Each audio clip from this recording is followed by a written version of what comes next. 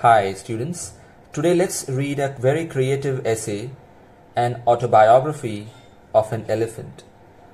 So you have to imagine yourself to be an elephant and narrate your story in this essay. I was born in a jungle. Till I was 7, I had led a wild and free life with my companions. One day, a tame elephant entered the jungle. Tame means domesticated, not wild. He offered to lead me to a sugarcane plantation. I was stupid enough to believe him. I did not know that he was a decoy. That is, an elephant trained to lead his wild brothers into captivity. That means somebody wanted to capture them. So a decoy means like a trap. While following him, I suddenly fell into a big pit. I had not noticed the pit as they had carefully covered it so that the poor elephants like me could be caught.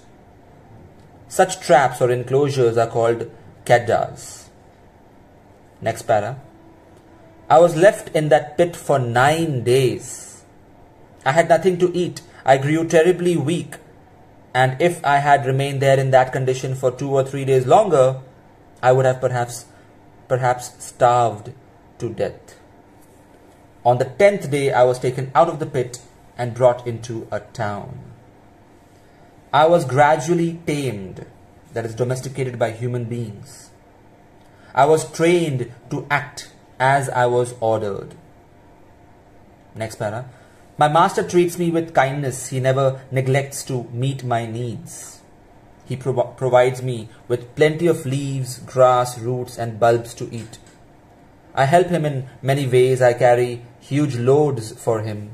I pile timber. Timber is wood.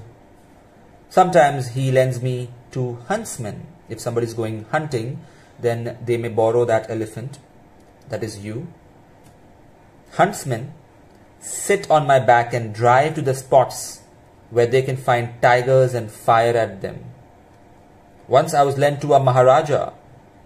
That day I was painted with bright colors and covered with silk and velvet clothes. I was used in a state procession. So the Maharaja, along with all his servants, were going for a procession on the streets. So he would obviously sit on a royal elephant. With the Maharaja on my back, I walked with an air of proud majesty. Next para. I enjoy myself very much when I am led into a tank for my bath. I draw up water by my trunk and skirt it all over my body like a shower bath.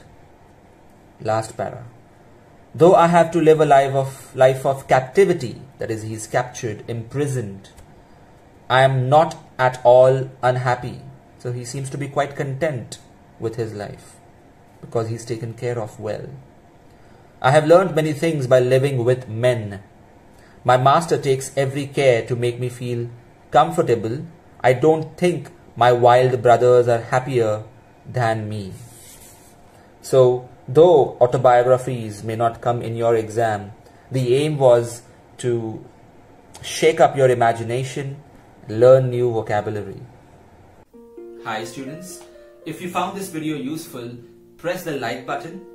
Also, to enroll for my online lectures or online test series, email me or message me on Instagram. Check the description for more information.